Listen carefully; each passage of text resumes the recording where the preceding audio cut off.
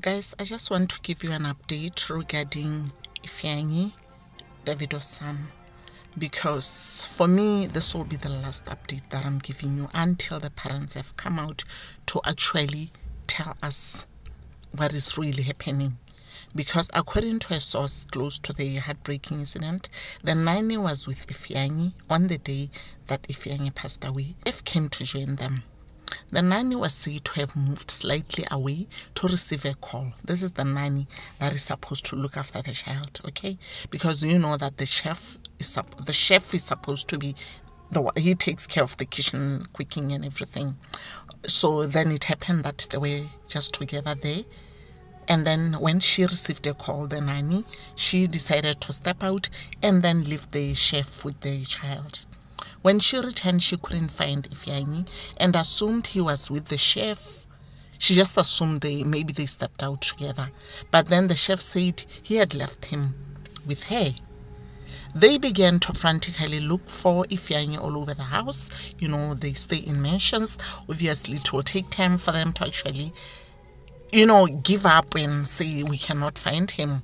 Whilst they were still looking there, and after 20 minutes had actually passed, the security on the other side spotted him in the pool. No one could explain how the boy got inside the pool. The source continues to say that Chioma and Davido arrived to this devastating news when they got home. Davido ran mad, guys. He literally tore his clothes and wanted to run into the streets, guys. This is so sad.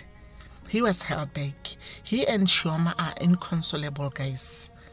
The source continued to say that the boy's body has been taken to the mortuary and there are indications that an autopsy will be done to determine the cause of his death. And on the other side, today, because this news is not from today, guys. I think it's from 2 days back.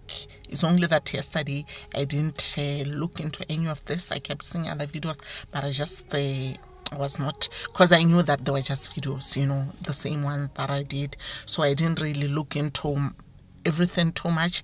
And today, that's when someone said that the boy is actually alive. That's when I thought, let me just click and see what's happening. And I thought, let me rush to Facebook and see what's happening. And then this is what people had to say. Someone says the mother posted on her Twitter account and said it is well. We don't know how it is well, if the boy is alive or not, or whether it is well, because God has said it, you know. So guys, I don't know.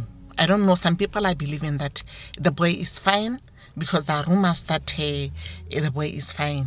And then the father also said, my son is safe and sound. And then another person also came up with this one. Apparently this was a chat that happened between Davido and the friend. Big bro, what's really going on? Twitter is going mad, boss. I'm pissed right now. Just tell me it's not true. Then the Davido responded and said everything is in God's hands. And then the friend went on to say, I hope he's awake now. Then Davido said the doctor said he'll be in a few hours. And then this one said, okay, I pray for you and your family. God is real, bro. He's gonna wake him up. And then I asked myself, what kind of a friend does this? This guy is going through this trying time, honestly. Even if you are told this chat that happened between them is true, did he have to leak it out to the public so that the public can have something to mince on? Honestly, if it's me, I'll definitely remove you from my list of friends, because that is not good. Yeah, we are waiting for them to actually come and confirm this news, whether the news are true or not, guys, because even if it's true, guys, right now is a hard moment for them. Maybe when I wake up, I'll be told I was on a long, sleep and I was dreaming. Because it has happened to the most of us. You lose your loved one, guys, and you wake up, you'd ask yourself, what is really happening here? Am I still dreaming or what?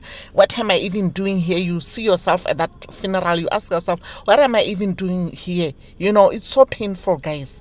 And then again, guys, I'm not sure. For me, I really wish this is true. This is true that this child is there and he's alive. Because I tried to check his Instagram account, because the other day I checked his Instagram account. I could have and I was able to access the account, guys. Right now, when you try to click on that thing link, it doesn't take you anywhere. It just breaks, you know. So let's really, maybe yeah, they removed it because they're trying to avoid this whole drama that's happening around them, because right now it's like a dream to them, guys. Also, I wanted to advise that parents, if you have swimming pools, try and make sure that you put a net, guys. Cover the swimming pool. For me, I don't even believe in the net, because a small child, a baby, they can actually drown with their face down, and then they'll be suffocated by the water, you know. So I believe this thing that covers nicely. I'll try and leave the photos there for you to see. Guys, my love is real. I'll see you later.